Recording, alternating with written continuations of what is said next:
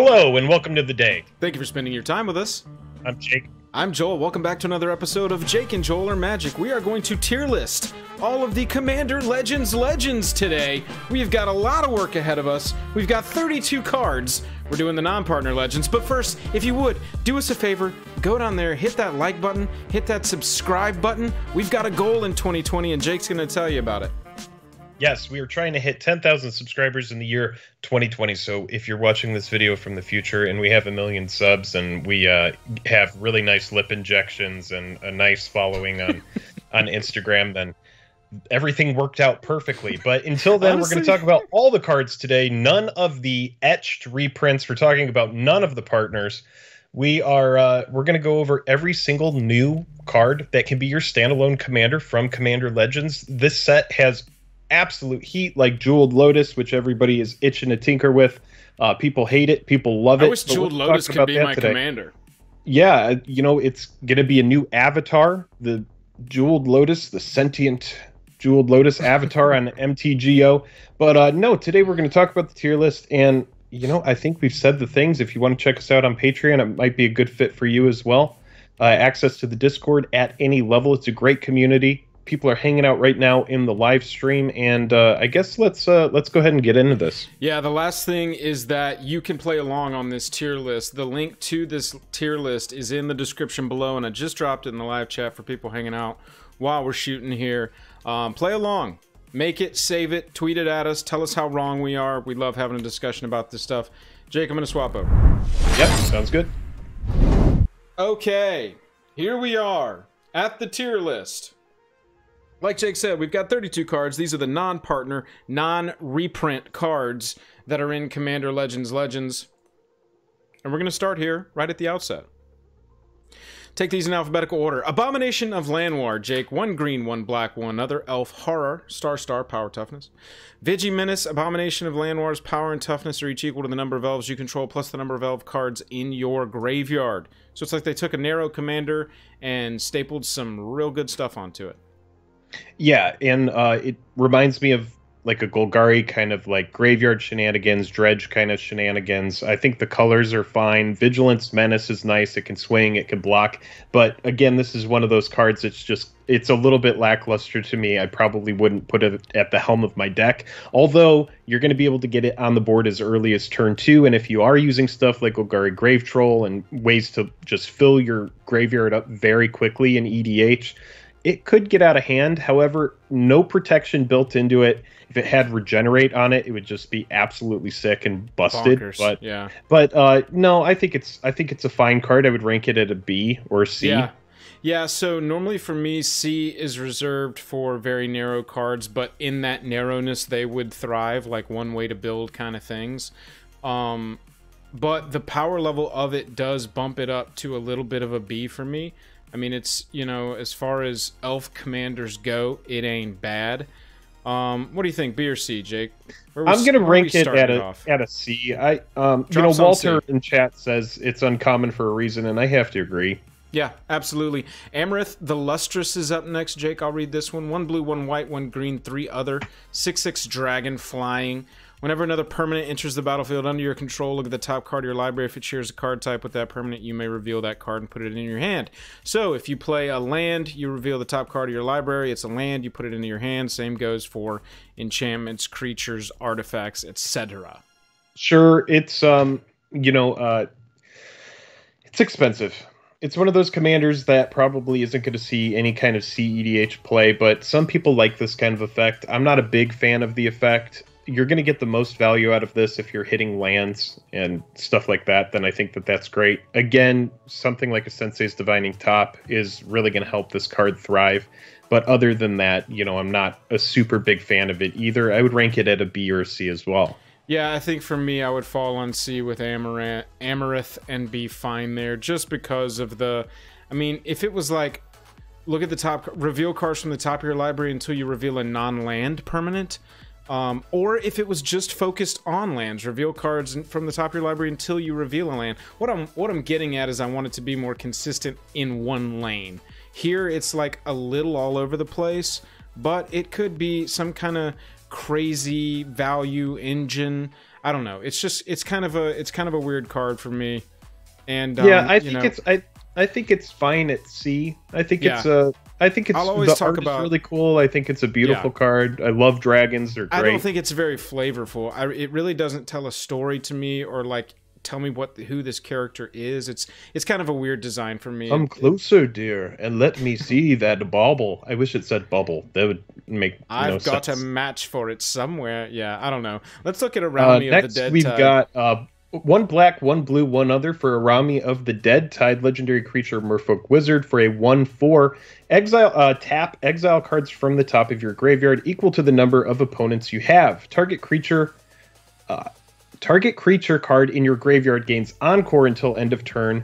The Encore cost is equal to its mana cost. So pretty fun card here. You know, blue-black, we love mana rocks. So you're going to want to figure out ways to get the most out of this card and be able to cast the big things that you put into your graveyard. Yeah, absolutely. Any kind of graveyard fill strategy, any kind of recursion strategy, like this shouldn't, you're not all in on this, but this is a nice utility effect to have in some sort of blue-black recursion graveyard deck, right? You need to really also target probably like at least 10 to 15 creatures that can end up in your graveyard that have sick ETB triggers, death triggers, or combat damage triggers. And because I think that you could like get a little Brave cheap. Titan in chat right now. Exactly. Frost Titan, stuff like that. 100%. Yeah, those are the kind of things that you're really going to get the most out of this. You know, we talked about this card yesterday, and we brought up, you know, Eldrazi. You know, we always talk about what are the big, you know, Eldrazi that you can put into these kind of situations. I think it's going to be more difficult in blue-black, but there are some very big, think like the Primordials, the Sepulchral Primordial, Diluvian Primordial, cards like these. That's the kind of stuff that I think that is really going to shine. However, for an uncommon, I do think it's a pretty good card, and I would rank it at a B. I do like that 4 toughness. Again, it's a very, very cheap commander as well, and it does have a unique effect. And I think if Encore is huge, it's a 3-for-1. So if you get big ETBs and LTB triggers, then yeah, it's pretty cool. Yeah, absolutely. I saw Grey Merchant of Asphodel in the chat. I think that's a good call too. Having an ETB like that's going to drain everybody down and give you some damage, and you get 3 copies of it if you've got 3 opponents. That's pretty sick. Multiple Grey Merchants are always going to be a good time. Next up, we've got Arkelos Lagoon Mystic. This one was a little controversial when it was released because of its color identity. Most people thought it should have been Bant and not Sultai, but what we've got is a Sultai +1 2/4 Turtle Shaman. As long as Arkelos is tapped, other permanents enter the battlefield tapped. As long as Arkelos is untapped, other permanents enter the battlefield untapped. So I get it, right? Like, I look at it, I say, okay, we need to be able to tap this creature or untap this creature at will when we want to. And past that, it's taking advantage of stuff like Winter Orb, so that you get to untap and they don't get to untap. Right. And, you know, past that, I see it and it's cute and it's cool. I don't know how much I want to play a deck like that. Number one, for like the love of the people sitting at the table around me. And number two, just for like length of game. I get the lore and the flavor on this. I think from a flavor standpoint, the fact that it's a turtle is great, because the turtle is a slow runner to win the race. Exactly. So yeah, it's one of those cards that's kind of hard to evaluate, and I do think that in some situations it's going to be really good, and in other situations it's going to be kind of lackluster. I would rank it at a B though, because I do think there is some potential here with this turtle. Yeah, it's got some really strong like permission-based niche, victory. But good. You know, victory strength kind of thing. Like, you could probably build a very solid winning deck with this. Would it be fun to play? I don't know. Would it be fun for others to play against? I know the answer to that is probably not. So past that, you've got what, an Amulet of Vigor that dies easier. So it's not super impressive on that aspect. But I mean, it is interesting for all of those lands that entered the battlefield tapped. You know, they like bounce a land, and then they would normally enter the battlefield tapped, the bounce lands and stuff like that. Yeah. Those are the kind of things that are really going to thrive, with Arkelos. But yeah, you know, it's an interesting card. I think we should rank it at a B. I do think it Yeah. is powerful. It could even maybe be like B.5, but we're not going to do that in this tier list. Yeah. Let's just keep it at a B. It Jank, is an member of the Amulet of Vigor, channel. which is a very powerful, very, very powerful card. Yeah, member of the channel, Jank, summed it up in 5 words. High power, very low fun. And I Yeah. think that's kind of where it sits at me for a B. Could be an A, but we'll move on. Averna the Chaos Bloom is Teamer, straight across, straight up. 3 mana for a 4/2 Elemental Shaman. As you cascade, you may put a land card from among the exiled cards onto the battlefield tapped. Jake, you know my opinions on this one. Go ahead and hit me with it. Yeah, it belongs in the 99 of the deck. It's really hard to replace Maelstrom Wanderer with this card, and you know, with the Cascade, you really want to get the most out of the Cascade. So you're going to be playing other cards that have Cascade in this deck. Yeah, but dude, it's just so hard, and it dies. It what? dies so easily as well. It's just I mean, look, for me, this goes into what? Because this is a 99 card, and what we're doing here is we're ranking these as commanders in Constructed Commander, not Limited Commander, Legends, or any other format. True Commander, and I believe this belongs in the 99. I don't think this should be your commander. I feel like, you know, if you're not running Maelstrom Wanderer, you could make a pretty good case for that one. Is that Apex, that new one that says Cascade, Cascade, Cascade, Cascade? Is that a legendary? I'm not even sure. Yeah, 2/4. Moto in chat says 2/4 would have been better, and I do agree. Yeah, I would have liked that better than the 4/2. No, Apex Devastator. That's who I was talking about. Apex Devastator is not a legendary, and so this one can't even be your commander. I'm thinking more like, I guess, Maelstrom Wanderer. This belongs in the 99 of Maelstrom Wanderer, and I think that's why it's a what for me. I wouldn't rank it at that low. Oh, yeah, fine. We could keep it there. I would rank it at a D if D existed, but there's no D on this list, so Sure. I think And what again, is this fine. These are, you know, we're just ranking these as commanders. It's no aversion to. I mean, the card is dope in a Cascade deck. On the battlefield of a Cascade deck, it's I mean, great. 100% in Cascade, the card is fantastic. Yes. 100%. Let's look at Belb next. Belby? Yeah, Belb. Belby, Corrupted Observer. Very nice converted mana cost here. 1 green, 1 black for 2/2. Zombie Elf. At the beginning of each player's post-combat main phase, that player adds 2 waste for each of your opponents who lost life this turn. So, definitely an interesting card. What do you think of this one, Joel? So you say interesting, and to me, I translate that into how I feel about this card, which is this looks like it could either be garbage or one of the most broken things I've ever seen in my life. Free mana that you just have to figure out how to get access to. 2 mana CMC for a legendary commander.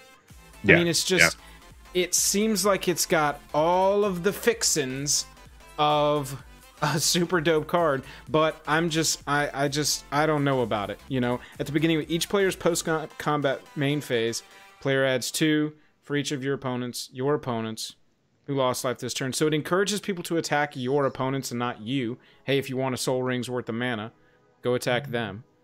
Yeah. But I don't know. I don't know. See, look at chat right now. We've got this belongs at what right alongside people are going to bust this is OP. And so that is exactly what I'm talking about. The dichotomy of this card is wild to me. I don't know how to rank this one, Jake. I am teetering at B. I kind of want to put it right in the middle because it's one of these cards, like, I don't think I would ever play this. In these colors, I would probably not pick it. But it is a very political commander, and that's a very fun way to play commander, is to build a politic kind of deck where people are going to be incentivized to not attack you. It gives mana acceleration to opponents, which is really interesting as well. Yeah. Yeah. I think B is fair. Sorry for the little Windows glitch there, everybody. I think B is a great place for that one to land, and You know, we'll wait on somebody that knows what they're talking about to tell us how to bust that card. Yeah, yeah, that's fair. But again, green black, a lot of combo potential, a lot of graveyard combo potential in these colors. I don't know if it's going to synergize as much with that. It's just not really a graveyard kind of thing. It's more of like an aggro kind of thing. Right. So from that perspective, however, yes, we do see Zombie Elf and Chat, which are two very relevant creature types. It might be one of these cards again that belongs in the 99. It's a very political card, but I don't know if it's strong enough to be at the helm. However, you cannot disregard a commander that has such a cheap converted mana cost with such a political effect either. So it's a very interesting card, and I'm excited to see what it does. Yeah, I agree. Belborka Spectral Sergeant is up next. 1 white, 1 red, 2 other. Legendary Spirit Soldier, star 5, 0/5, starts at 0/5. Note the converted mana cost of each card as it's put into exile. Bell's power is equal to the greatest number noted for it this turn. So at the end of every turn, power goes back down to 0. At the beginning of your upkeep, exile the top card of your library. You may play that card this turn. So on the bottom ability, you've got a little bit of velocity in the style that we've been seeing in red lately. Yep. We've also got this, you know, you can grow the power level of the creature based on what you've got exiled. And I mean, so it's going to trigger itself, right? Like, unless it's a land that you exile off the top of your library, you're going to get some power. But then you can also, like, Journey to Nowhere on an Ulamog, and it's a 10/5.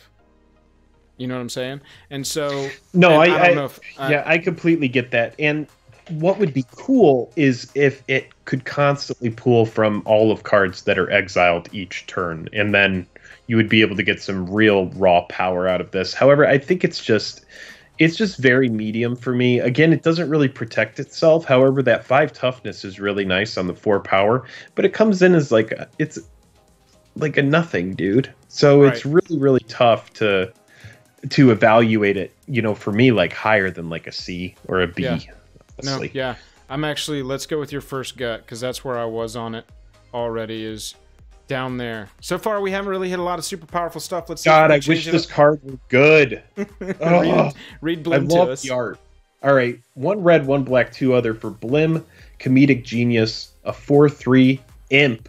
Flying, whenever Blim Comedic Genius deals combat damage to a player, that player gains control of target permanent you control.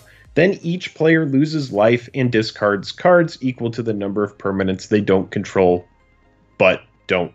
control but don't own. Sorry, Yeah. I read that incorrectly at the end. No worries. It's a very, very fun card, but yeah, It is. It is, but I'll say it like I've said before in our other reviews of this card. It's a 4 mana 4/3 flyer, and that's it. Unless you deal combat damage with it. So that's 1 strike against it for me.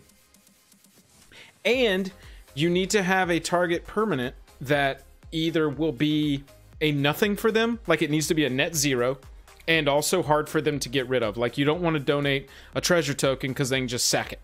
You want to donate like a Thrall. At the worst, you want to donate a Thrall because there's a 0/1. It's on the ground, so it can't block Blim. And you're going to lose life and discard cards equal to how many of those Thralls I can give you.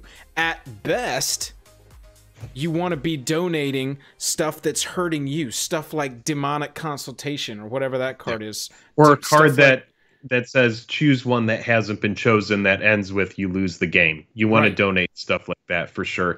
And I do like the evasion that's built into the card with the flying. I think that's great. If it didn't have that and it had to get through on the ground, that would just be awful. But again, in a game of Commander, getting through in the air is tough as well. And I know that a lot of people don't really value spot removal, and that might change as we're starting to see Jeweled Lotus enter the meta.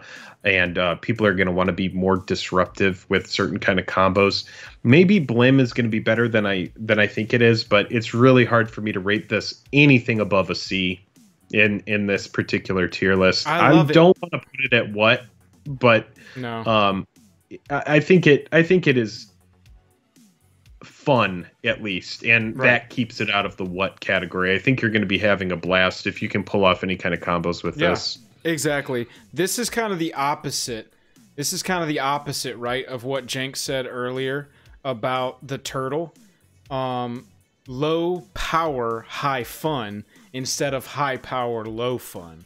Yeah, and I think that's a great design space to explore, man. I think that there's more width in people that in the audience of Commander, of people that want to play fun decks that are power level 3, 4, and 5 than there are. I want to get out my Arkelos Hardlock power level 9 deck. I don't want to play against your turn 3 Winter Orb. I'm good. Right, exactly. And there are some people that do want to play against that want to see, you know, can my deck get out of that early on lock? Can I force of will my way out of it? And I think that's what we're seeing with Commander is players are separating into two camps.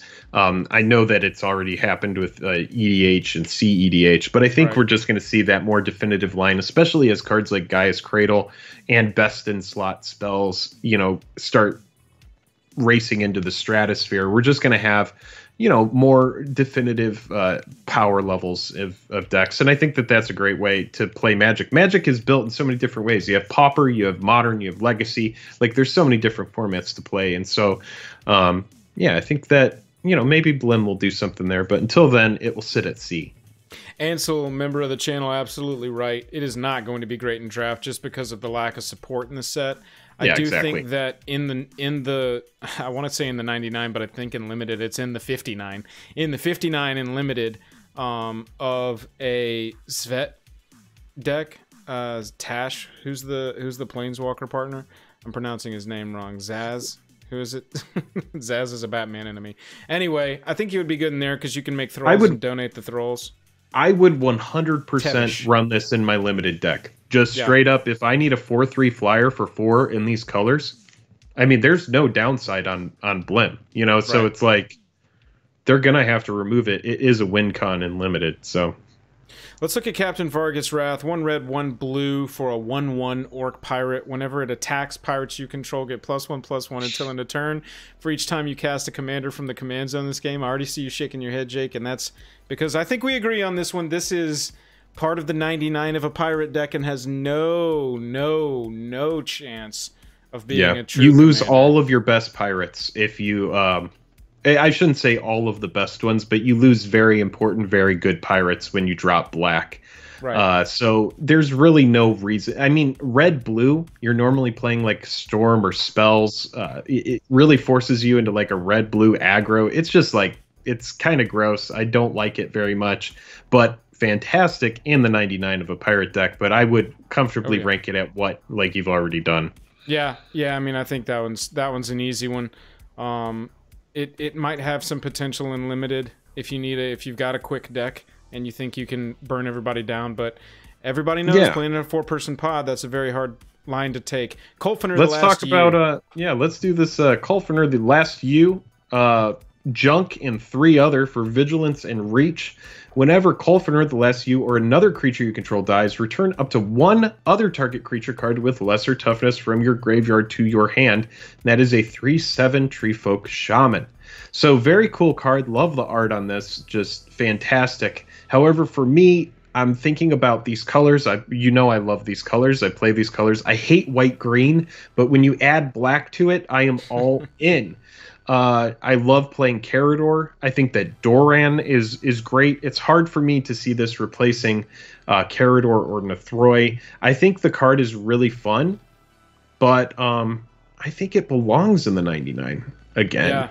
Yeah, I think that, and you know, I hate doing this. I want to preface my next statement by saying I hate doing this. Whenever all these new commanders get printed in any set, you know, whether it's Zendikar, regular block set, or a special commander base set, or the commander precons, whatever, I always look at these cards and I go, okay, all right, Abzan, graveyard deck, is it better than Nethroi? No. So I just want to play Nethroi.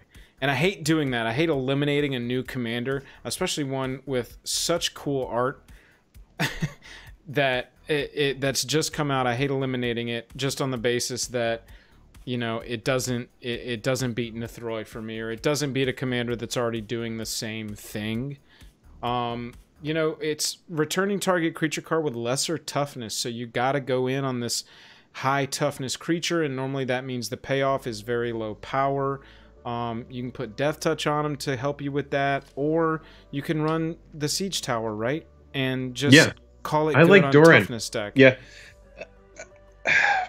It's a cool card, but it encourages graveyard shenanigans, and there are other commanders that do graveyard shenanigans better. However, I'm not going to rank it poorly because it's still a good, solid card. Right. And I would put it right at the middle of the road, man. Yep, I'm with you on B. Real quick before we move on, Liu, Mizzle, Victor, and Rothadern. Thank you for those subscriptions. Hitting that subscribe button really helps us out. Let's move on to Gen Arcanum Weaver. I'll read this one, Jake, and let you get first shot at this one. 1 black, 1 white, 1 red. Mardu across the board. Easy peasy. 3 mana for a 2/3. You can pay Mardu, tap it, sack an enchantment, and return an enchantment card from your graveyard to the battlefield. I want to build it. And I think that means that I'm going to rank it probably pretty high up. I love the converted mana cost on it. I like the colors. It's colors that don't really do very well a lot of the time. I shouldn't say they don't do well. They do well sometimes, but they have trouble thriving. And I really do look for a good Mardu commander. I love big, huge, beefy enchantments like Overwhelming Splendor, Cruel Reality, Captive Audience. These enchantments in these colors are great. And you and I discussed the card last night, and we were talking about it, and we were thinking, you know, what are the best enchantments that you want to sacrifice? And you want to sacrifice stuff like, you know, like Treacherous Blessing, the kind of stuff that's going to hurt you after you cast it. Cards that doesn't do anything else. Yeah, exactly. So, like, if you're running one of those enchantments that says, you know, choose a mode that hasn't been chosen, and the first 3 are heat, and the last one says you lose the game, well, make sure to sacrifice that enchantment before it happens. It's all built into the commander here, which is really nice. And what's cool is there are great enchantments. I think we looked at Sinister Concoction was one of them that is going to allow you to mill a card off the top of your library, discard a card, so you can get rid of some of these huge enchantments early on and then reanimate them from the yard. So I think it's a really cool, really fun card that's going to have a lot of synergy to build around. We had Jake and I had a discussion about this commander. I was telling people before the stream started, we sat and talked at length about this commander because I think both of us are very fascinated with the build, and it speaks to Jake as like an actual build. So we were exploring some of the options. Jake, I thought of these cards after we finished that conversation, the trials. They come in, they do a thing, and they were built around the whole cartouche idea in Amonkhet, but you just ignore the rest of that, and you've got an enchantment that's cheap that comes in and does something, and then is ready to be sacrificed and return something crazy to the battlefield. You've got Trial in the colors of this. You've got Trial of Ambition, which makes an opponent sack a creature. Trial of Zeal, which is not as good. 3 to a creature or player. And Trial of Solidarity, creatures you control get +2/+1 and gain Digi until end of turn. They're not dope, but Trial of Ambition would definitely fit into this deck as one of those enchantments. You play it, it's there, you can sacrifice it, return, you know, Captive Audience to the battlefield. Well, and then the other thing that we talked about last night was just play all of the best cheap enchantments, Authority of the Councils, and those kind of things. And if you do not need those enchantments, those 1-cost, those 2-cost enchantments, just sacrifice them to get the big ones back from your graveyard that are going to help you win the game. If you reanimate a Captive Audience on somebody early in the game, it's probably going to put them out of the game. It's going to give you a lot of heat on your side. They're going to have to discard their hand.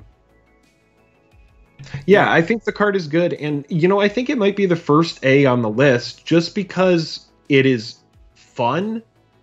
It's gonna drive the price of Replenish, so maybe we shouldn't put A on there. But no, I mean it's a great card. I think it's a fun card that people are gonna want to tinker with, and again, being able to build into a fun theme like this, it seems like it's got some potential, so I'd rank it at a B or an A. Yeah, I would sit B probably, but if you're saying B, I will comfortably go B. I have there's a lot of I'm excited about the card, exactly, and I'm passionate about it. I know, but you love this commander. I'm not going to go over the top and say it's an A. I'm not trying to like freak people out here. Like, oh yeah, Jank pointed out Rancor-esque auras, stuff that's going to come back to you when it leaves the battlefield. That's a cool idea.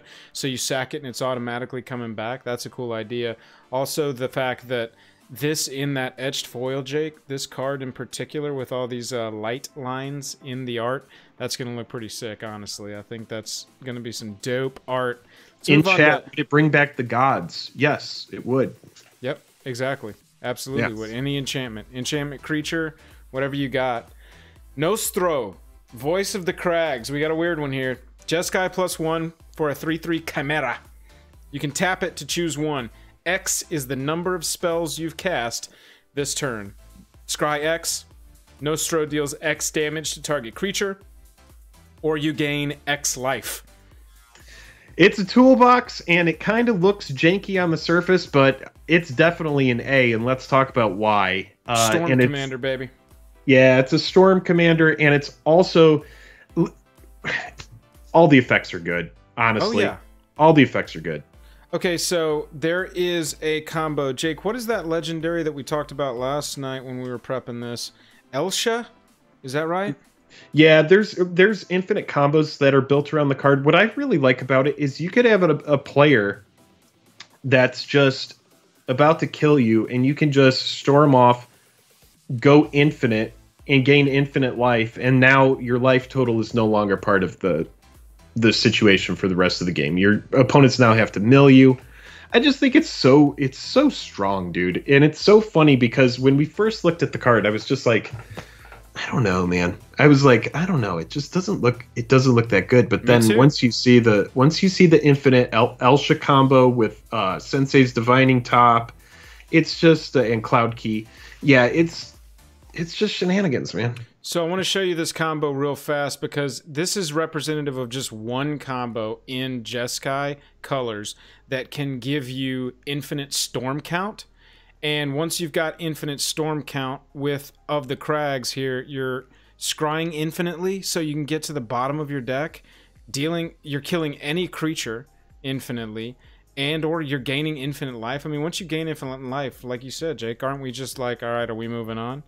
Yeah, I mean, I think it does become a matter of mill. You just take that win condition leaves the game for your opponents. You know, they're no longer focused on can they kill you. They now have to mill you. And I think it's just one of those cards that's going to be really frustrating. And like I said, it's funny because it's just a toolbox general that has 3 pretty relevant effects on it. Thank God one of them doesn't say target player. It would just if it said target player, you would win. Yeah, untapped creature effects would happen. So this combo is you can cast the top card of your library if it's a non-creature, non-land, and you can cast as though it had flash. So what you do is you have Sensei's Divining Top, which is a 1-cost artifact. You have something like Cloud Key, and there's a lot of effects like this that have artifacts cost 1 less to play, effectively making top a 0-cost spell with Elsha on the battlefield and top costing 0. You can tap top to put it back on your library, cast it with Elsha from the top of your library from 0, tap it to put it back on top of your library, and go infinite that way. It leads to an infinite storm count, and that will give you an infinite amount of scry, an infinite amount of X to a creature, or an infinite amount of life. Yeah, Luke brings up Brash Taunter, and yeah, effects like those, like Stuffy Doll, things like that, anything that's going to deal damage to a creature and that creature reflects that damage at any target, that kind of card is going to really play well in this deck as well, because you could just storm count and then shoot that creature, kill a player. Storm count, shoot that creature, kill a player. And so if you can untap this creature and do it again, I mean, ooh, it's this turn too. So I mean, you can just for me, things that keep this from going up into S or God tier is like scry, and it doesn't give you a draw.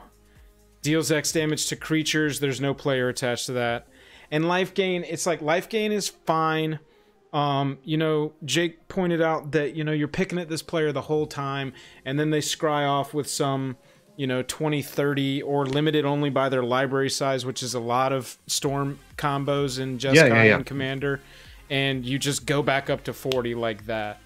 And so, you know, it's probably best, and I'm seeing this a lot in chat, yeah, just choose Elsha as your commander. Put this in the 99.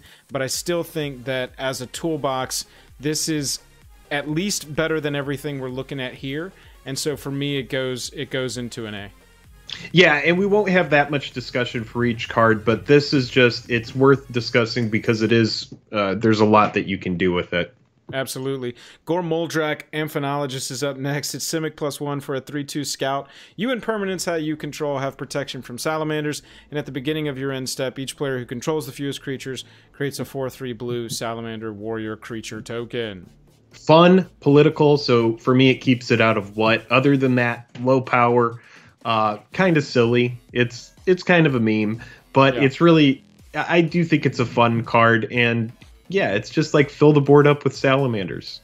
Yeah, it's absolutely. Nice. I think I'm with you on C. It is fun, and that's what keeps it out of what for me.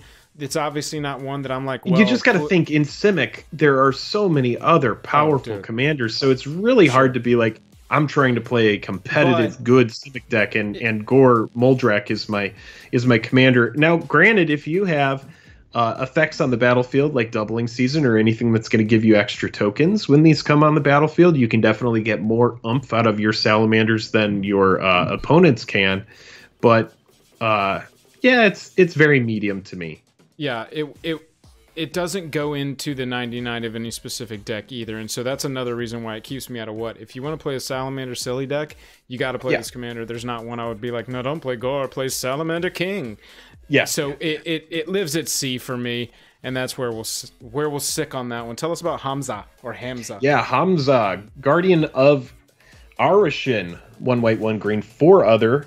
Legendary creature, Elephant Warrior, 5/5. This spell costs 1 less to cast for each creature you control with 1/1 counter on it, and creature spells you cast cost 1 less to cast for each creature you control with a 1/1 counter on it.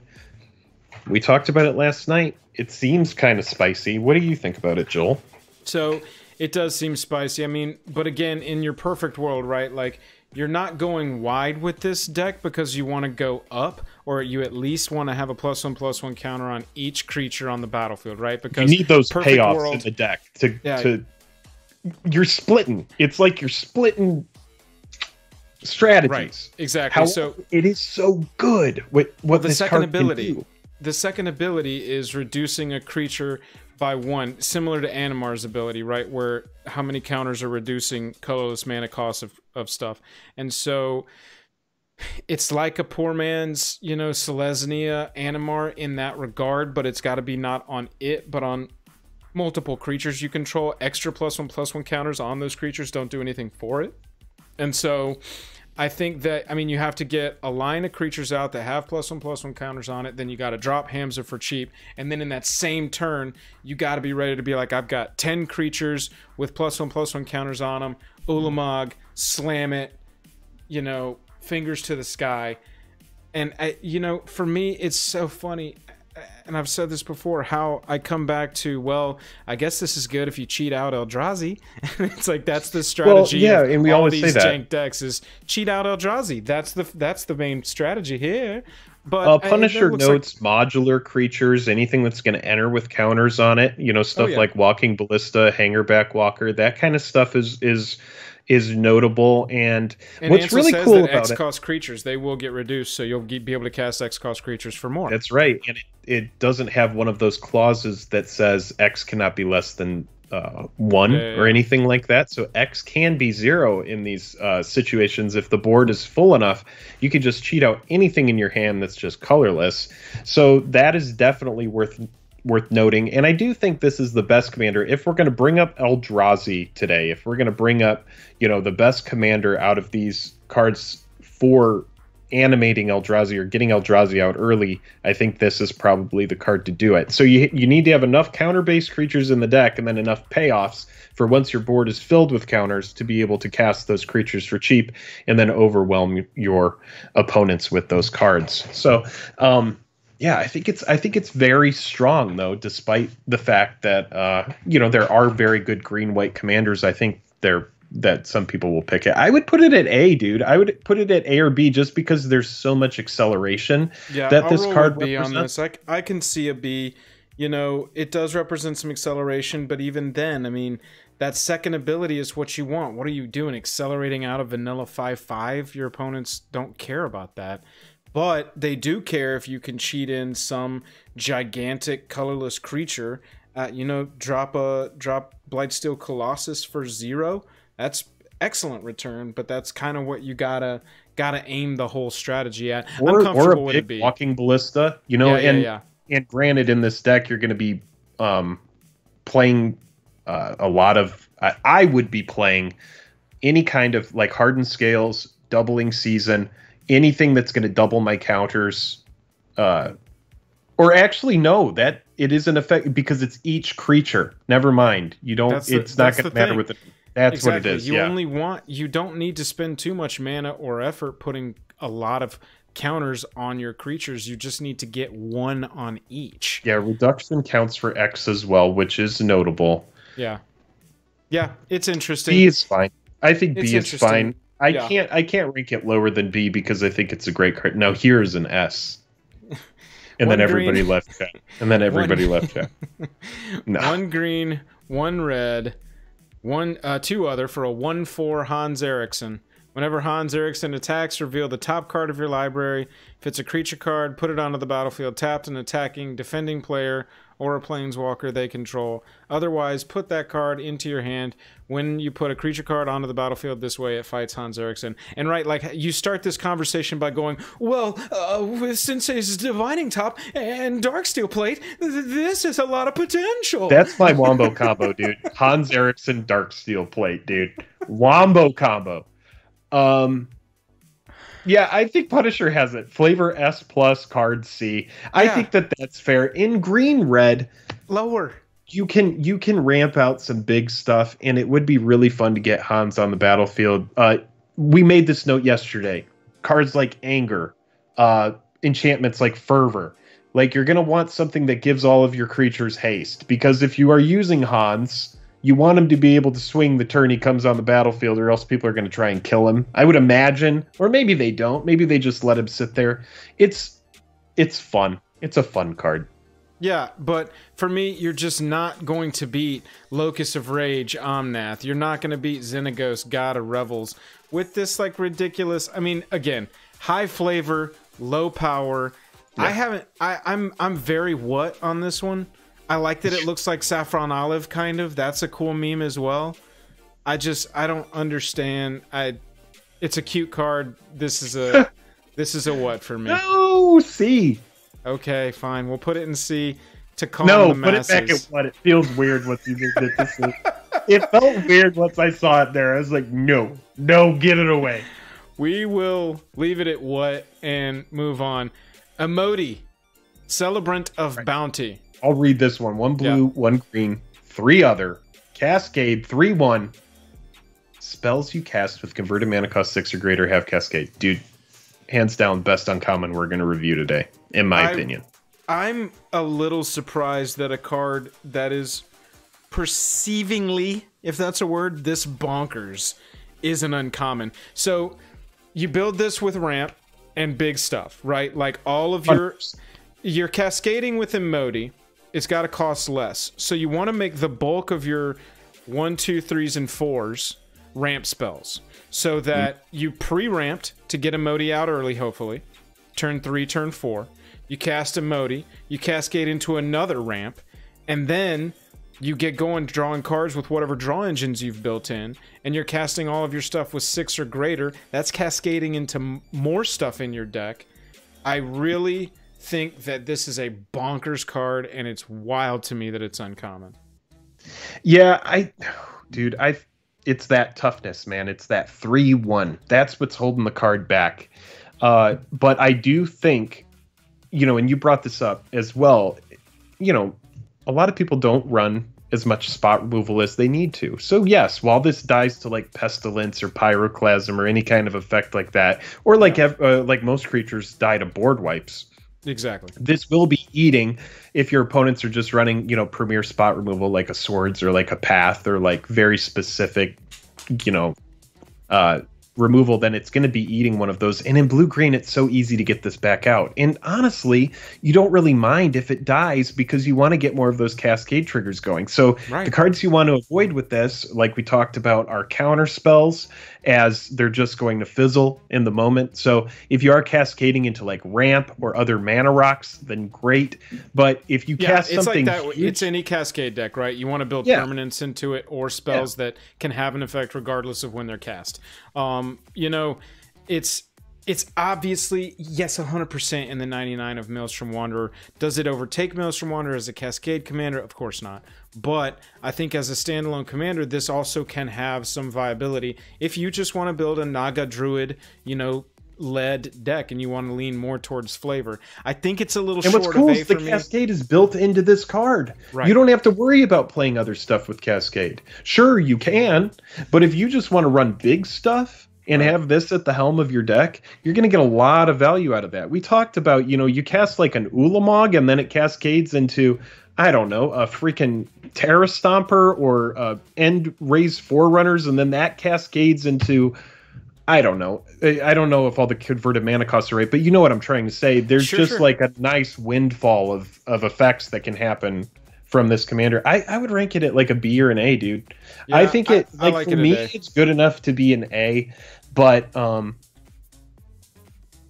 I like it at A. I think we're for B as well. We're gonna get yelled at in the chat and in the comments for that one being an A, but I just love it, and so that's where we're gonna roll on it. Jared Carthalion, True Air.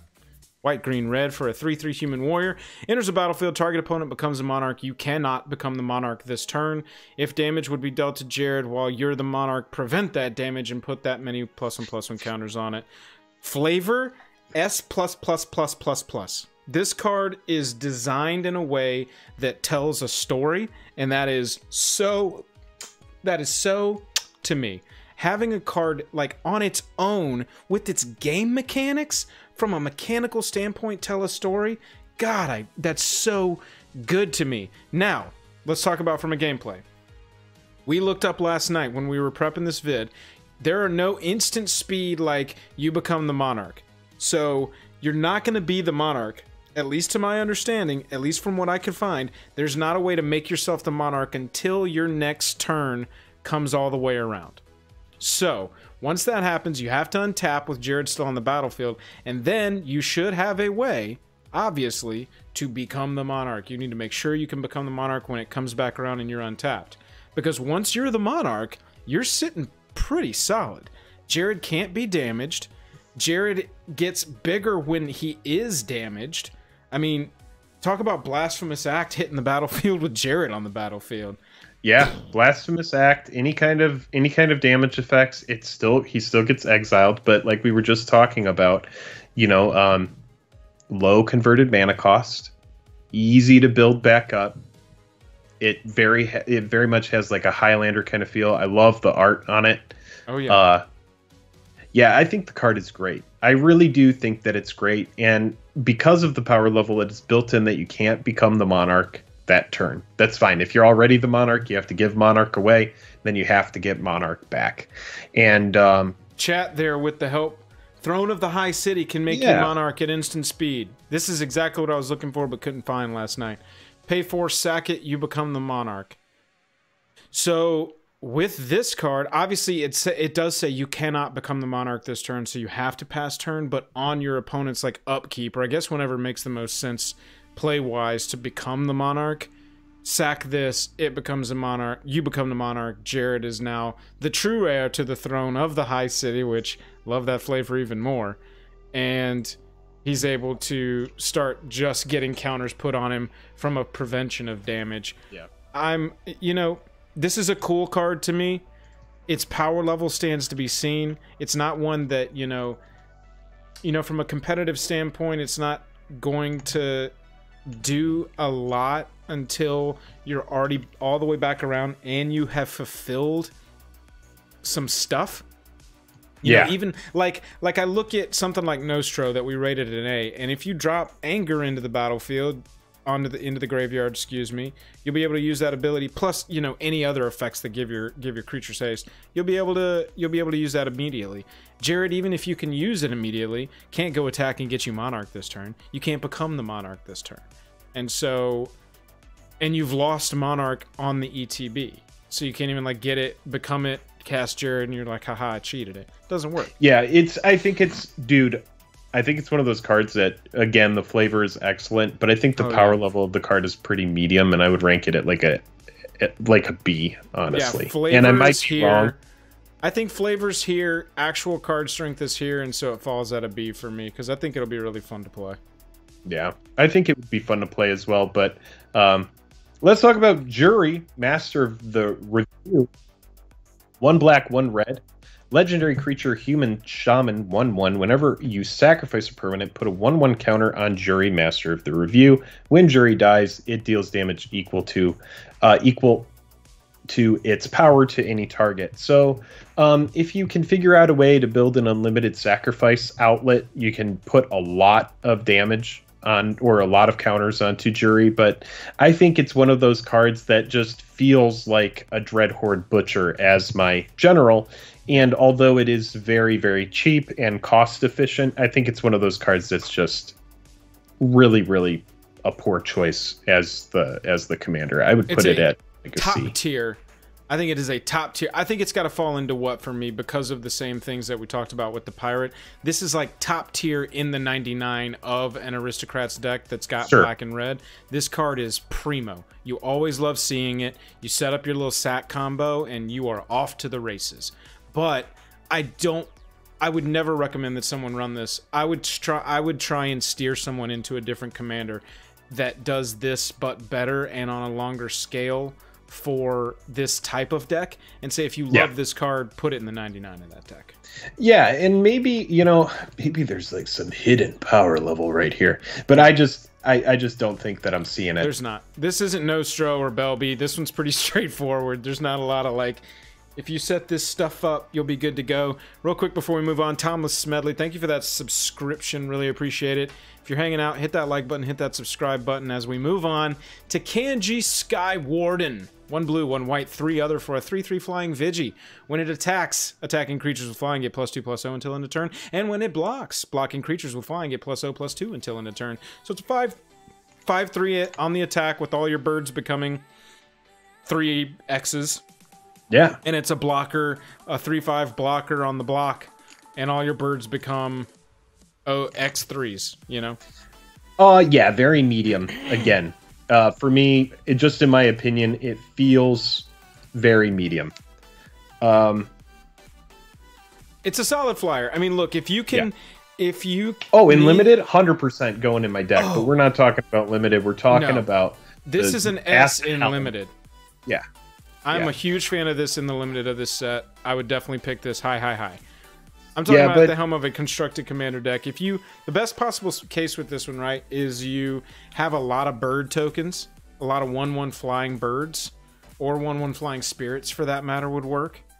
And then it attacks, staring down 10 1/1 flying birds is scary but not terrifying, but staring down 10 3/1 flying birds is an absolute nightmare that I'm not interested in living through.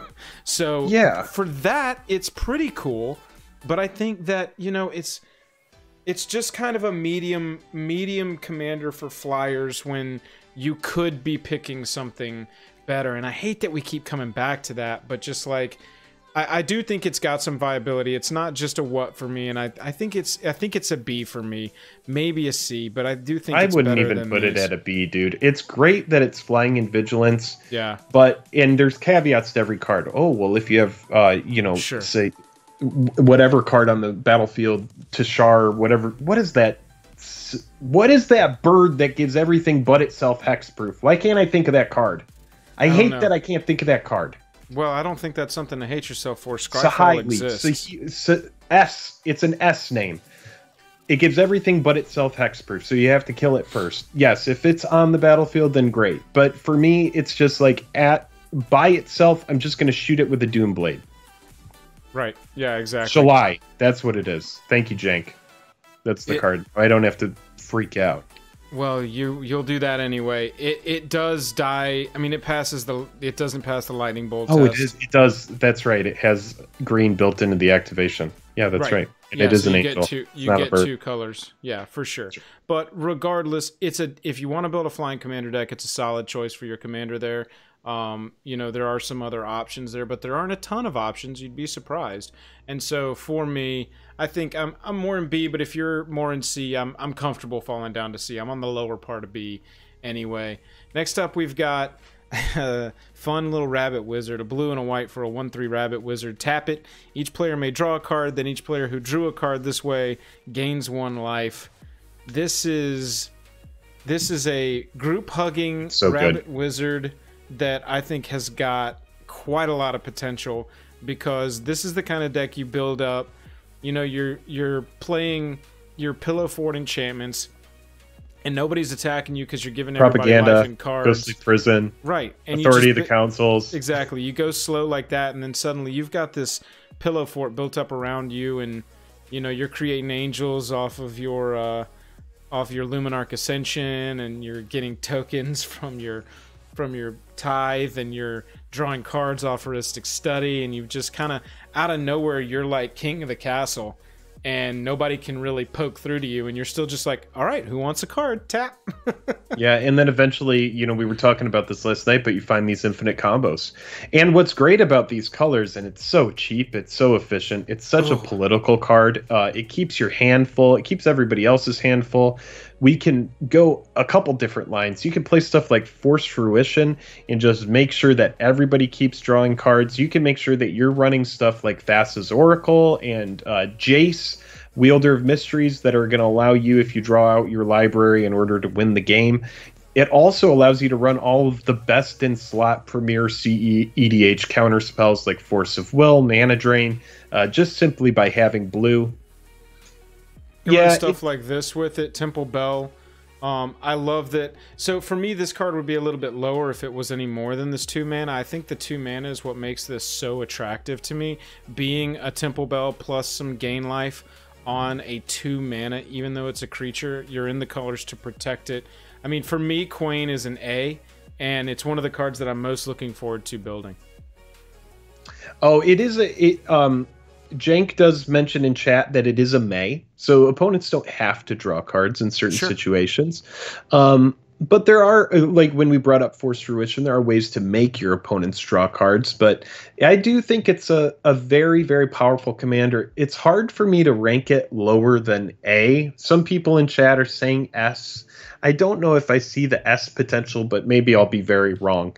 I do like the converted mana cost of it. I love that 3 toughness. I could rank it at a solid A. And if it ends up being an S, then I'll be like, well, you know what? I was wrong.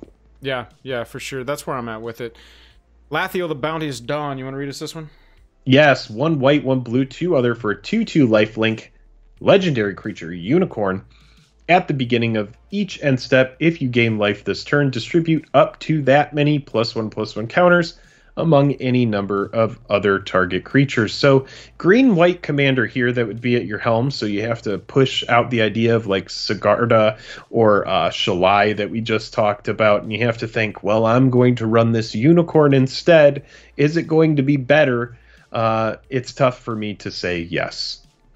The one thing working in its favor, I guess, is that it does count how many life you've gained, and not it's not, you know, if you've gained life this turn, put a +1/+1 counter to 3 +1/+1 counters across creatures, because I think that would really push it down into a jankier territory for me. I'm hesitant. I'm between B and C on this. You know, it does bring lifelink with itself, but it is a 4 cost. Hopefully you're playing this on turn 3 if you're a green deck minimum. You know, it's a Unicorn, which we've gotten lots of love for Unicorn Tribe this year. I think more than any individual year we've gotten more Unicorn love. I don't think that this should be your commander. No, I think that this could be really good in the 99. Yeah, that's fair. I think like nitpicking and trying to make it like better than it is. It's just let's not force it. It's just a C. I don't think it's a what, but if I'm getting a 2/2, I mean, you just have to be making sure that after the end step you're getting that ability if you really want to get the most out of the card. I would rank it at a C. It's fine. Yeah, and again, look, y'all, we're ranking these as commanders of constructed full-on commander decks. In the 99, again, this card is a house. This card, this Rakdos card, it is good in house. Trustani. Card, I agree. House. Yeah, Cascade card house. A lot of these on this what line, except for Hans Eriksson, which I think is a meme, totally meme. A lot of these cards are really good in commander, just not as your commander themselves. I'll show you one card that's good as your commander themselves, and that's Liesa, Shroud of Dusk, a black, 2 white, and 2 other for a 5/5 angel. Instead of paying your commander tax, you can pay 2 life that many times, and it is a May. Yes. No, it is. Rather than pay 2 for each previous time you've cast the spell from the command zone this time, pay 2 life that many times. So it's not a May. You never not a May. You have to do it. So it forces you into gaining life. Right. Which is fine, because in these colors you can do it very, very, very well. Flying lifelink, and you've got a little Kambal Council of Allocation they are action down besties. there. You are right. Whenever a player casts a spell, they lose 2 life. Jake, this is... So, you with Arcane Weaver, I am that much excited about Liesa, and this is the first deck I'm building. I love this card. I think it's a house. Kambal simps so hard for Liesa, you don't even know. And there's just so much of this effect with taxes and with tribute. What's the 1 mana spell, 1 mana ability static that you can pay as things come into the battlefield?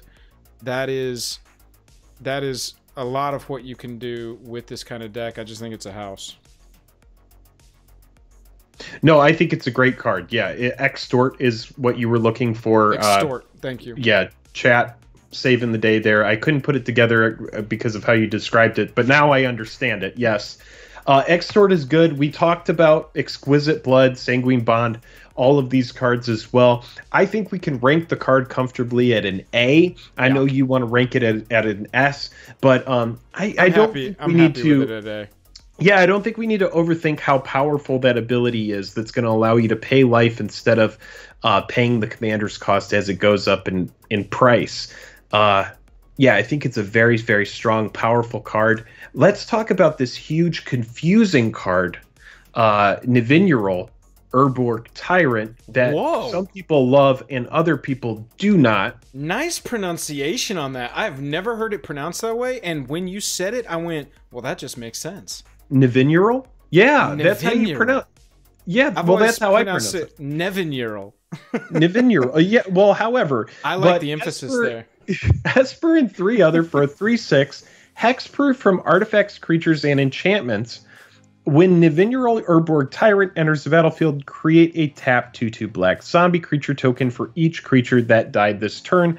When it dies, you may pay 1 when you do destroy all artifacts, creatures, and enchantments. So it's a card that has a built-in oh crap button. Things have gotten out of hand, and I can pay 1 to blow everything up. But here's where the card falls short for me. As in these colors, oftentimes you depend on mana rocks in order to get your commander out early, to get your commander out additional times, and each time this dies, it is destroying your stuff. So unless you have like a Darksteel Forge or ways to give all of your stuff indestructible, it just seems kind of counterproductive for me sometimes. I really feel like this is either an S or a what, and I'm not really sure where it falls in between.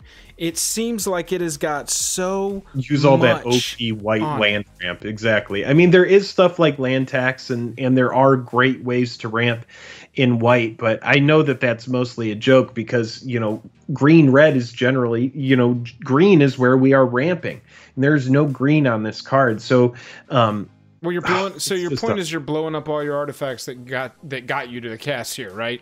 And then on top of that, I mean, I guess. So it doesn't say Planeswalkers. I really like the idea. Somebody in chat said Planeswalker Tribal. Luke, Planeswalker Tribal might be cool with this because you're constantly blowing up artifacts, creatures, and enchantments. but your walkers are going to stay. And so if you can get some white, we know that there are blue and black planeswalkers with some of the most bomb ultimates in the game. And so if you can just destroy everything until you ultimate off with 3 or 4 crazy walkers, then that's not a bad strategy to take. For me, I mean, it's like, how are you going to cast this a second or even a third time? This looks like a one cast Larry here, and comes onto the battlefield, does its thing. It's got a oh shit button. When it dies, you just pay the 1. No, I'm looking at chat here because, you know, everybody's got different opinions for this card, and I do see it has a May, so you don't have to. And that's true. You don't have to blow up everybody's stuff if Sure. people don't have things to blow up. So that's nice if you are trying to build a board. And yes, there are indestructible mana rocks like Darksteel Ingot and stuff like that. So definitely things to think about. However, I don't think I can rank it at a... I don't know. What are you feeling for it, Joel? I don't think it's an S. I think it's an A just based on the fact that it's got a built-in board wipe. I mean, it has a built-in board wipe. Exactly right. It's got so much. That's the crazy part. A built-in board wipe. It creates 2/2s if your creatures died this turn. So if you can board wipe for super cheap, maybe with a Nevinyrral's Disc, right before you cast Tyrant, float the artifact mana you've got, cast Nevinyrral right after that, you get a big army. He comes on with an army. It's got hexproof from everything but players, pretty much. You know, it's just got so much. I think it's an A. I'm hesitant on S for this one. I think it's very, very powerful, but very balanced, and has as many, you know, drawbacks as it does. Gift of Immortality is really good on him. Sure, that's true. Exactly. Well, and I mean, if you build it artifact tribal, right? You run, you know, what's it called, that turns all your artifacts indestructible, and then you're rolling pretty because you can blow up everything. Your artifacts stay. You know, if there's any kind of blink, which you've got in blue and white, when it enters the battlefield, create a 2/2 zombie for each creature that died. You can blink this a lot and get a lot of army going. So I do think it's an A. You know, I don't think it's quite an S. Yeah, I'm right there. Are we going to see an S? Where are the S's? I don't know if we will. Next up, we've got Nimrus, Una's Trickster. We'll go back over the list at the end and see if there's any we want to adjust. Nimrus, Una's Trickster is a 1 black, 1 blue, 3 other, 1/6 flashing, flying fairy knight. Whenever you cast your first spell during each opponent's turn, look at the top 2 cards of your library, put one of those cards into your hand and the other into your graveyard. So you're playing Flash Tribal. You want to play mostly instants in this deck, or creatures and permanents with Flash. You really want to be living at least 1 spell per turn. Per opponent's turn, so that you're drawing more cards and you're filtering through your deck and you're getting to whatever your win con is that you've built into this. But I do think that there's a lot of potential for a blue-black flash deck to be obnoxious to play against and possibly very powerful. But it's not the strongest thing we've seen. Yeah, definitely not the strongest, but I would rank this card at a solid B, and it's just because every single removal spell, this turns everything like counters and removal and control. Every single spell that you're casting is someone swinging at you, Doomblade it, and now all of a sudden you're getting a card off of that kill, or go for the throat, or whatever. Every single time, if you opt on your opponent's turn, I know opt isn't one of those cards that we really want to jam into our commander deck, or Brainstorm is going to be a better example, but now every time you're casting that, you're getting more value off of it. I think it's a good, solid card. Love that 6 toughness. I would rank it at a solid B. Yeah, I agree with you completely. Look at Obeka, Brute Chronologist next. All right, 1 red, 1 black, 1 blue, 1 other for a 3/4 target player whose turn it is may end the turn. So Final Fortune dot deck, a glorious end dot deck. Yeah, that's kind of like where I'm at with this card. I think it's really cool. Love the art. It kind of reminds me of a troll from gosh, what's that starting troll zone right out of right next to Durotar that you start at. It looks like one of the trolls out of World of Warcraft. I am seeing a lot of the letter S in chat, and I just completely do not agree. I think that the potential exists. Singen Village. That's it. Thank you, Jank. Sorry. Oh, Jank's like a living Scryfall, walking Scryfall. Obeka for me is there's one deck that you can build with Obeka. It's got 70 cards that are, well, let's not say 70, let's say 30 cards. It's got 30 cards that are going to be in everyone's Obeka deck, right? You gotta have some of these effects to really take advantage of the player whose turn it is may end the turn. But past that, do I think it's ridiculously powerful? I don't. It's a 3/4. We've got it's obviously it's a combo. It's a combo deck. Yeah, power toughness doesn't matter. The 4 is actually EDH decent, but on it loves combos for sure. I completely agree. Sacrifice this creature at end of turn. Anything that's like return it to its control, return it to its owner at the end of turn. You know, a lot of theft with it. I don't think it's an S. I think that there's an argument to make it an A, especially if you're playing some yoink decks with a lot of cheap yoink effects that say, you know, give it back at end of turn, or really anything that says, anything that says until end of turn. You know, you can really take advantage of it like that.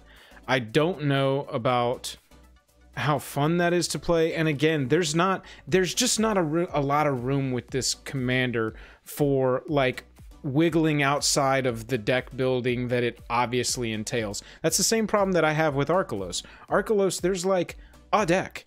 There's a deck, and you need to run the same 15 to 20 cards that everybody's running to, if you really want to take it that way, unless you want to build like, you know, mirrors meme deck and only build cards into it with mirrors in the art or something like that. That's the only way to really branch out. But if you're trying to build a powerful deck, a strong commander deck, it's pretty narrow. You have to run the same cards, and I personally don't like stuff like that. That's why I don't like Arkelos. It's a combo deck. But the thing is I think because it's a combo deck and because of that potential, we need to give credit where it's due, as we are saying at the helm of your deck. And I know that we're the classy casual channel, but the fact that you can combo off with it so effectively. And in these colors, you know, these are a lot of the most important permission colors. I mean, let's be honest. Finding that removal to kill this, it does require removal too to kill it. So the audience should know that we don't have much CEDH knowledge or experience, and so, you know, like a cheap-ish 4 is pretty much the top end of CEDH commanders, right? Sure. You know, you know, a CEDH player is going to break this for sure with all of this kind of stuff. The spell, like you said, the stack gets exiled, and so targeting it is nearly impossible. It would be very obnoxious to try and remove this, as long as, you know, you're ending your turn. Obviously, I'm falling on A. Where are you falling? Yeah, I think we're gonna. Now that I feel like we could just delve in with chat and have a whole discussion about the card at this point. Just Obeka, but I definitely think that it's a card that we'll have to revisit in the future, and I will rank it at a solid A, just because it is a very, like, if it had versatility and different ways to do other things other than its specific very niche effect, I might rank it an S. But because it does pigeonhole you into one specific kind of deck and the line that you're trying to do, it seems like an A to me. Yeah, for sure. Ray of Mastersmith's up next. Boros for a 2/2 This one's artificer. not going to be nearly as difficult to evaluate. Whenever a creature you control that's enchanted or equipped attacks, that creature gains double strike until end of turn. This is a what? This is a 99. This is a great card in the 99 of a Boros attacking auras and equipments deck. But since we've got literally a better version of this coming up here in a few cards, that's definitely a what, and we can move on from it. Jake, do you have anything else to say about Rayev? I don't. Talk to us about Thalise. All right, 1 black, 1 white, 3 other. Legendary creature, human cleric, 3/4. At the beginning of each end step, create X 1/1 white spirit creature tokens with flying, where X is the number of tokens you created this turn. So I know that there's something I'm not seeing here that's just absolutely broken with like Anointed Procession and cards like those, and, you know, obviously like Divine Visitation and those kind of things. I think there's definitely good ways to exploit this card. However, on the surface, just kind of like it just gets aced easily in my mind. It's not super difficult to answer, but it is a very strong card, and like the other uncommon that we evaluated earlier that we ranked at A tier. I don't think this will be A, but I definitely see it being one of our better uncommons.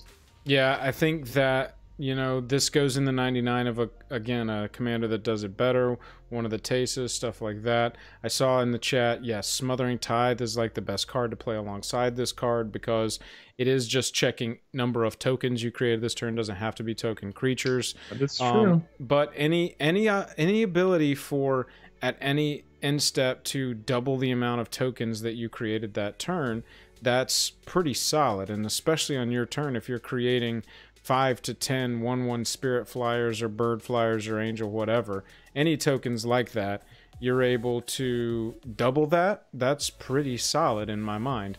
So yeah, where would you fall on this one? I would rank it at a B. Yeah, I'm with you on B. Yeah, I would rank it at B. Why don't you go ahead and talk about this one, and then I'll go ahead and rank it shortly after you get done speaking. Tuya Bearclaw is a 1 green, 1 red, 1/1 human warrior 2/2. When it attacks, it gets +X/+X until end of turn, where X is the greatest power among other creatures you control. It's an S, right, Jake? Yeah, we told Taylor Rogers that he was going to be ranking this card, so Taylor with the S. That's it. We do see an S. Let's go ahead and talk about the new... Let's go and talk about the new Yurlock of Scorch Thrash. Oh no, yep. Everybody's going to freak out here. 1 green, 1 red, 1 black, 1 other. For Yurlock of Scorch Thrash, it's a 4/4 Vaishino Shaman. Vigi, a player losing unspent mana causes that player to lose that much life. Pay 1, tap it, and you've got a Signet for Jund. Bro, I love this card so much. Yeah. I love this card absolutely so much. And it does have mana burn built into it, which is cool. But for me, I love that for 1 mana, you're getting, you know, essentially Dark Ritual out of it, or a Signet +1 mana. So very, very cool card. If your opponents can't use that mana, now granted, you're going to have some opponents that are going to be able to use that mana if you give it to them, if they have reactive spells, draw spells that they can do at the EOT. But with great power comes great responsibility. Is that what we should say with this? Because while you are ramping, your opponents will be able to say something about it. So it's very group hug. It has mana burn built in, which is an ability we haven't seen for so long. Love the art, love the colors, mana efficient. I would rank the card at an A. Yeah, I'm with you on A. The gifts of Jund never come without a price. That's the Jund version of with great power comes great responsibility. Everyone's saying S, talking about Umbra Mantle and... Oh, yeah. Yurlock has got a lot of... has got a lot of combos. Any creature that's going to... I mean, really anything that's going to pay 1 tap and add 3 of any given color, even if it's specific, there's the potential for infinite combos. There's the potential for breaking there. You know, honestly... It's a very fun commander, and this is one that I really can't wait to build around, much like Tuya Bearclaw. Zara... No, hold on. We just need to help people, because is Tuya really S, or is this just a meme? It is a meme. We're going to put it at what? Just because if you're playing red-green, there's so many other good commanders that come to mind first. When you're thinking about, like Omnath, for example, just building around Battle for Zendikar Omnath, just like ramp, just play ramp spells. You're going to get this go wide elemental theme. This just for me is so... Bleh. So nothing. Zara, Renegade Recruiter. Jake, here's one that you like. 1 red, 1 blue, 3 other for a 4/3 human pirate flyer. When Zara attacks, look at defending player's hand. You may put a creature card from it onto the battlefield under your control tapped, and attacking that player or a planeswalker they control. Return that creature to its owner's hand at the beginning of the next end step. Y'all, Jake really likes yoink effects, and he's going to tell us about Renegade Recruiter. Yeah, I would run it with like makeshift munitions, Witch's Oven, any kind of like goblin bombardment type effect, anything that's going to allow me to just... I love that the commander has yoink built into it, because now I get to swing, take something out of your hand. Yeah. It's not a combat damage, it's an attack trigger. Yeah, it's on the attack trigger, which is great. So, you know, you're going to be able to read the table, figure out which opponent you need to swing at, which one is most likely going to have cards that Zara is going to be able to exploit, because... You know, if you're going to swing at, you know, the blue-black deck, there's a chance that in their hand they're not going to have a big, beefy creature. But if you're swinging at, you know, the red-green deck, the most likely they might have something in hand that's going to be very powerful. So Right. While I wouldn't say it's like a top tier kind of card, I think the effect is fun. I think it's powerful. I like the flying. The evasion is good. The 3 toughness is a little lackluster. It's a little bit expensive at 5 costs, but when you're playing stuff like Soul Ring, Mana Crypt, you know, you're going to have Jeweled Lotus.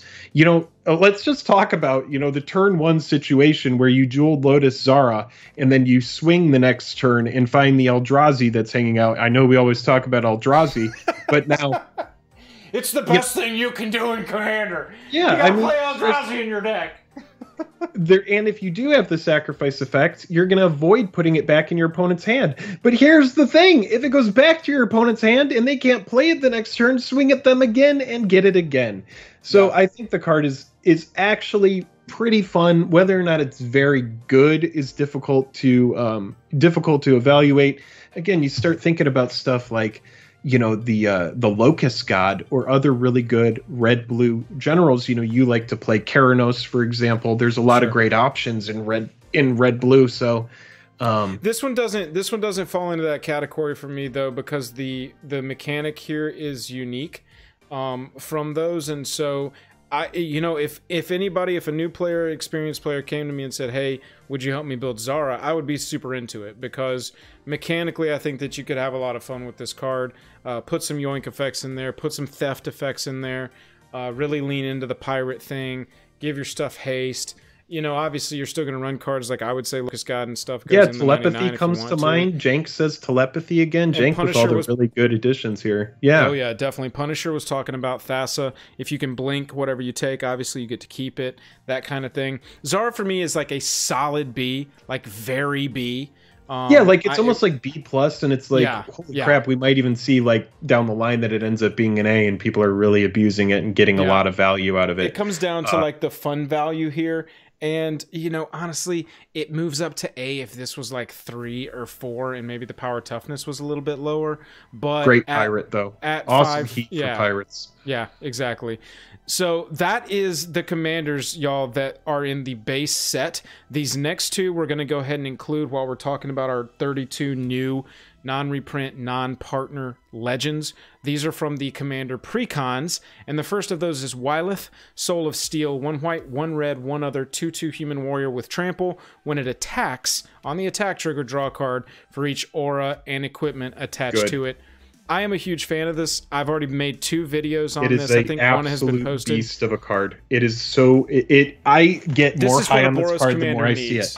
Right. Like, why are we even evaluating the Bell Borcata cheese red white card when we have this here, which is just good on the surface? It's everything that red white needs as far as like being able to draw and keep your hand full and getting the most out of your artifacts and enchantments. I think it's just an absolute fantastic card. Yeah, I think that this card will be played for quite some time. The upgrade video that I posted about it already had a great reception. I've got a 3 ways to build coming out very soon about this commander.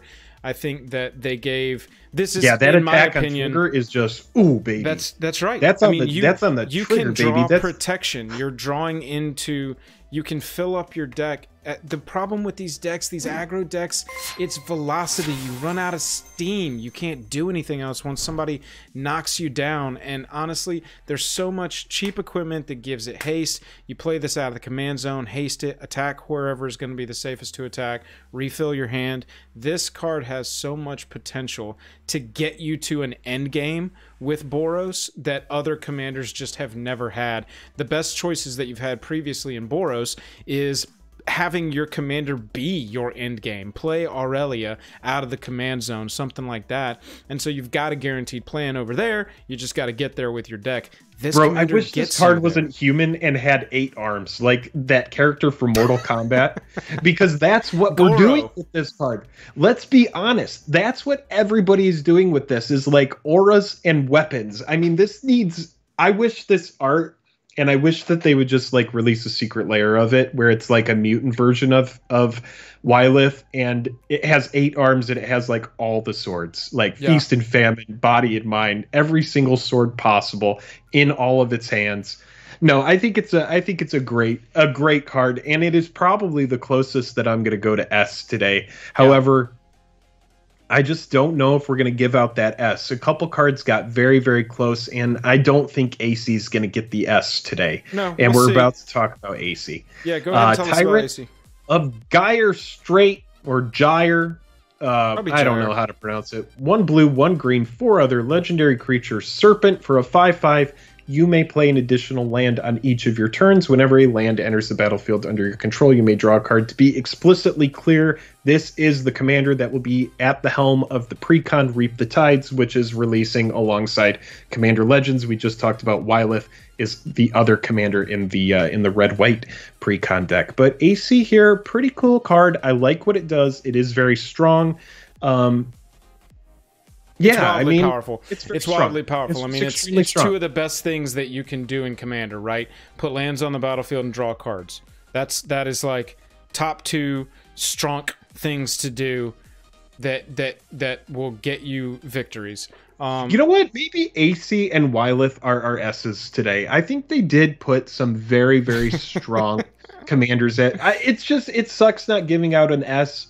What was the last thing that we gave an S to? Well, look, so let's agree. We'll say ACA according to the way we've been going so far. Let's close this up. Let's look at the tier list itself, okay? And if we need to reevaluate anything, now's the time. No, we are not going to go back through all these cards, but we will glance. We will glance. No, I want to talk through each of them individually, Jake. Obviously, I was talking about glancing. Is there anything you think here, especially stuff towards the beginning, that we maybe overrated, underrated, or are you happy to lock this in?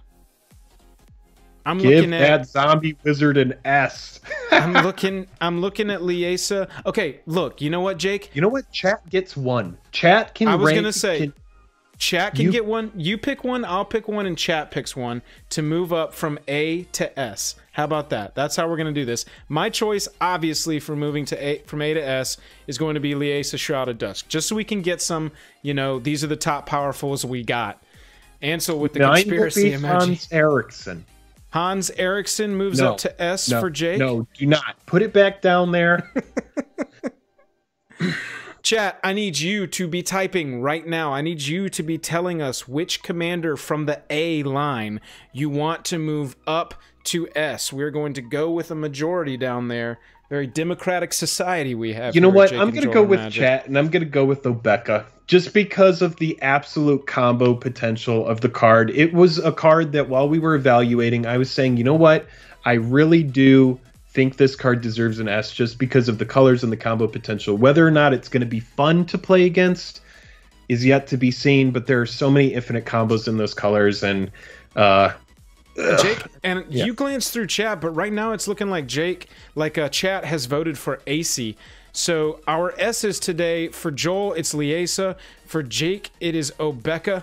And for chat on that. Part chat. And AC has voted. Been voted to the S tier by our chat group. Jake, that is a tier list. I'm going to throw us here into the outro because I want to remind everybody that we are trying to hit 10K by the end of the year. And so if you are watching this after the fact, we are now in the outro. We've got our serious outro music playing, and that means we need you to get down there, hit that join button, hit that subscribe button, hit that like button. Jake, this is how we tier list. Whoa. I do like this. This is very nice.